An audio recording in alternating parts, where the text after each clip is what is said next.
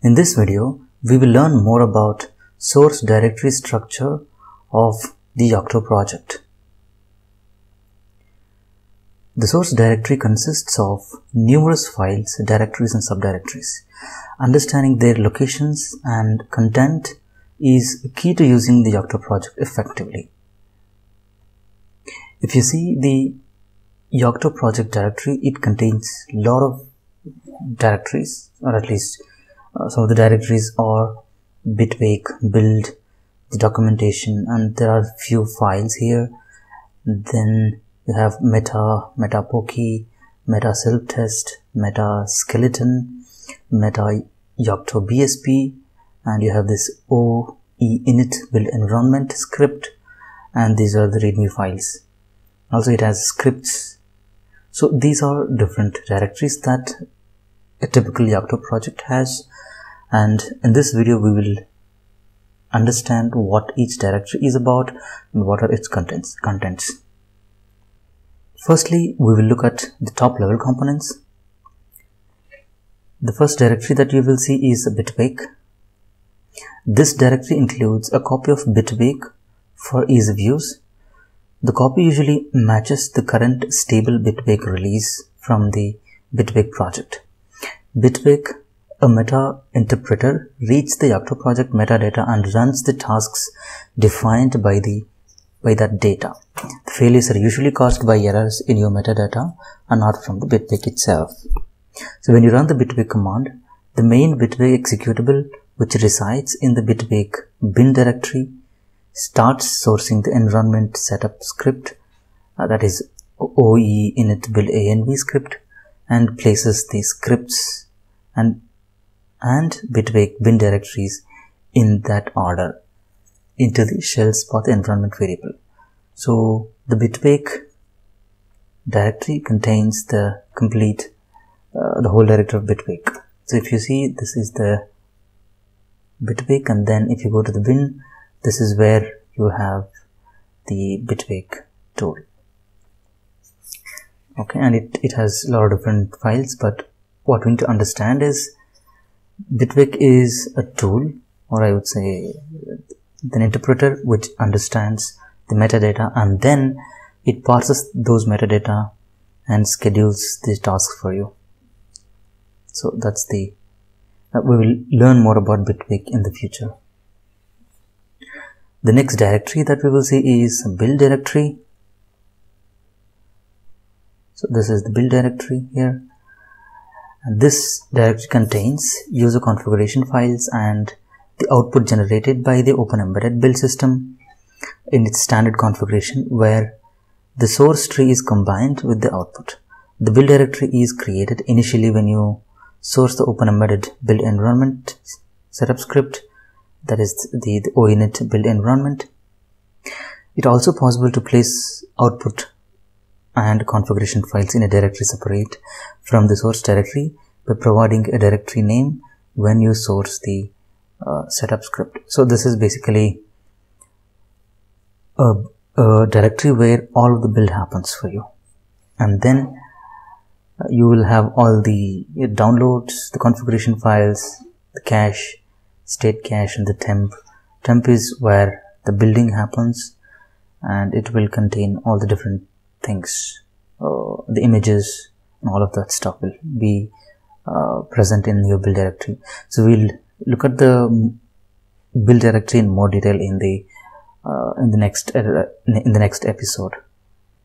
The next directory is the documentation. So this directory holds the source for the Yocto project documentation, as well as templates and tools that allow you to generate PDF and HTML version of the manuals. Each manual is contained in its own subfolder. So if we go to the documentation, you can see the development manuals here,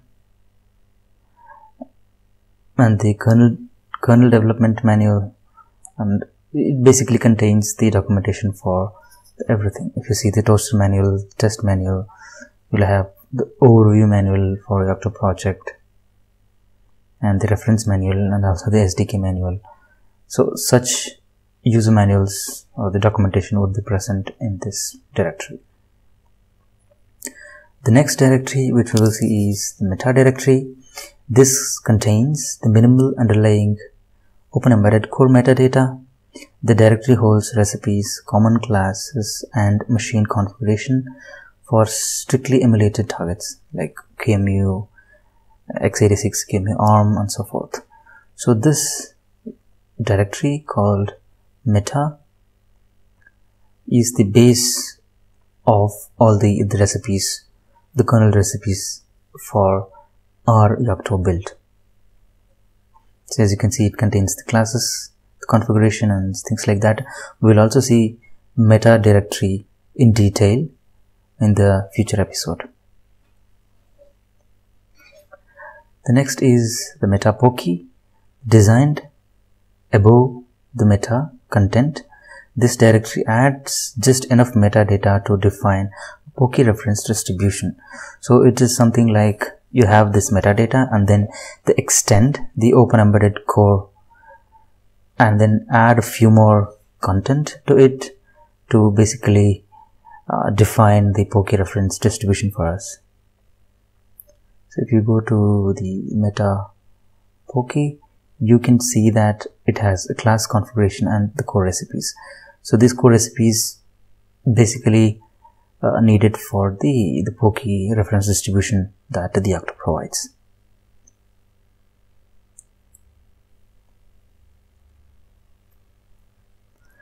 Next is the meta Yocto BSP. This directory contains the Yocto project reference hardware board support packages. That's the BSP. When you see the meta Yocto BSP, you can see that it has the kernel recipes, recipe kernel, the recipes for graphics, and the recipe for BSP, and some of the configurations and libraries. This configuration is basically to have to define the layers and also the machine. So here the machines which it supports by default are the Yocto Beaglebone, the Edge Router, generic x86, generic x86-64. So these are the machines that it already supports and which you can run when you compile or when you build your Yocto project for the Linux for these targets. And the recipe BSP contains all the recipes that are needed to support those machines.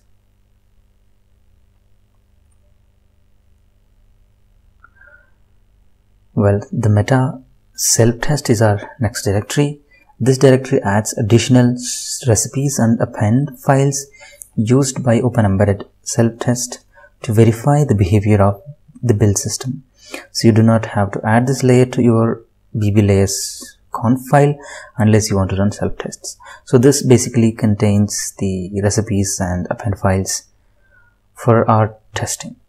So if you want to test the Yocto project that you build, the Yocto build that you do, you can add this layer, the meta self-test layer, to your bblayers file and then include and then let the bitbake test perform certain tests on your Linux image.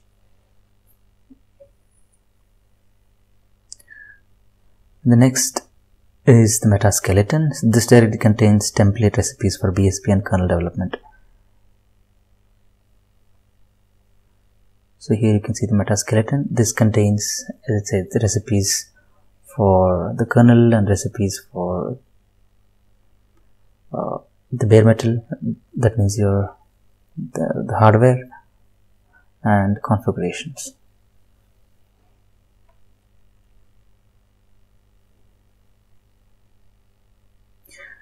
Scripts directory contains various integration scripts that implement extra functionality in the Yocto project environment, like QEMU scripts. The Open Embedded init-build-env script prevents this directory to the shell's path environment variable. So the scripts directory has useful scripts that assist in contributing back to the Yocto project, such as create pull request and send pull requests. So this is something like when you want to contribute to the Yocto project, this will be more useful.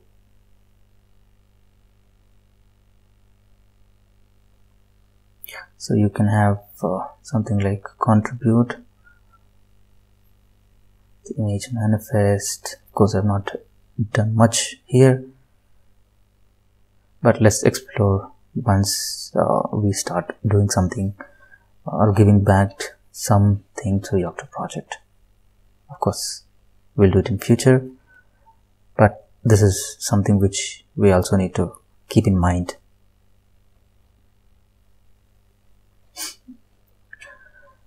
And we have open embedded init build environment. This is the script.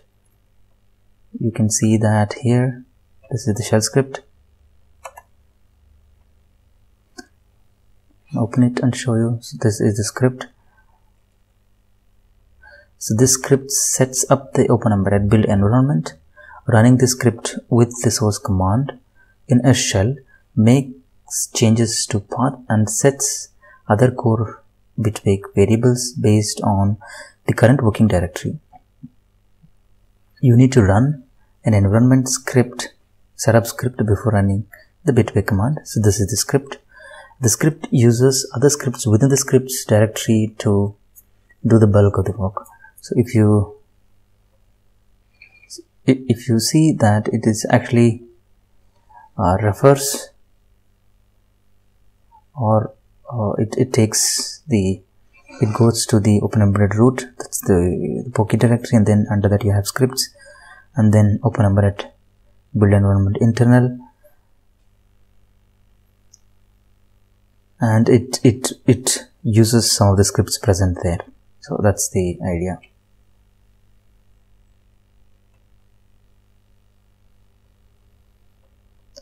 Well, when you first run the script, your Yocto project environment is set up, a build directory is created, your working directory becomes the build directory, and you are present with some simple suggestions as what to do next, including a list of some possible targets to build. So here is an example. So I can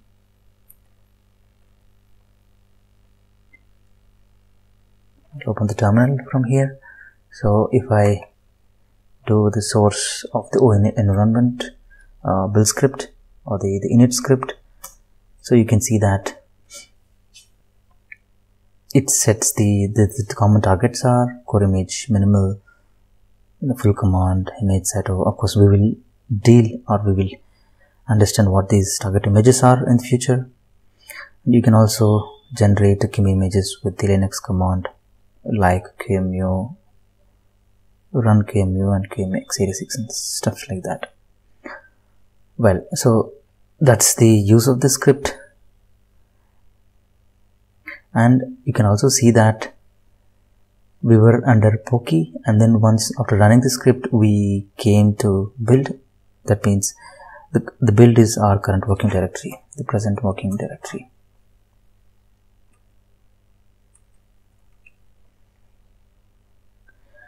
So by default, running the script without a build directory argument creates the build directory in your current working directory.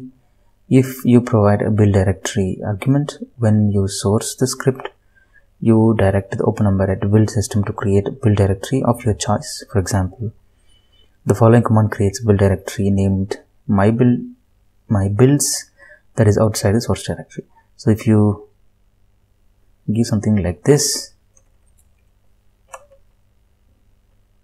of course I need to come out. I'll come back, cd ...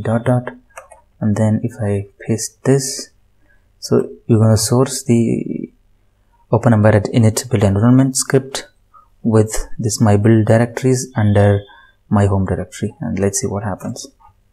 You can see that the directory got changed to this one, and you can see it gives some information had.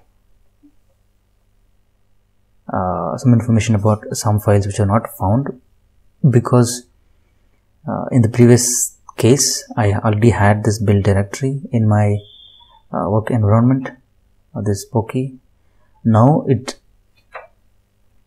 when I run the second time with my builds as the directory as a build, so it didn't have some of the files and it created. So that's why we see this extra output. And if I go to my home directory, here it actually created the my builds directory, and then it contains the configurations. And then if you want to build, I can update the local conf here and then do the build.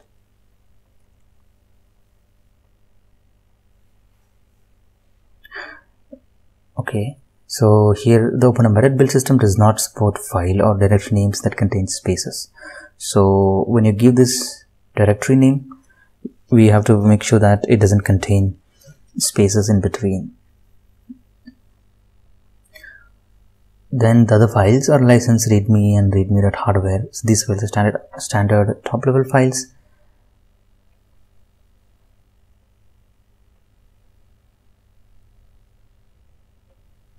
So if I see the poky, you can see that these are the standard license files, and the hardware.md, the README.hardware, there's the README Open Embedded Core. So these are some of the README files which helps us to understand the Yocto project and how to use Yocto project. Okay, I'm coming out of my builds and then go back to the poky. Well, now we saw the general or the top level directories now. So in future we will go a little bit deeper to understand what are the contents of different directories. Of course, we'll not see all of it, but we'll see some of the important directories like build, and then the meta, and then meta-poky. Some of these directories we will understand in detail. Well, so that's it for this video or this episode. Thanks for watching. If this video helped you in learning, please like the video and subscribe to the channel. Also, share with anyone who is interested to learn more about embedded Linux and Internet of Things. Leave a comment below for any feedback or discussion.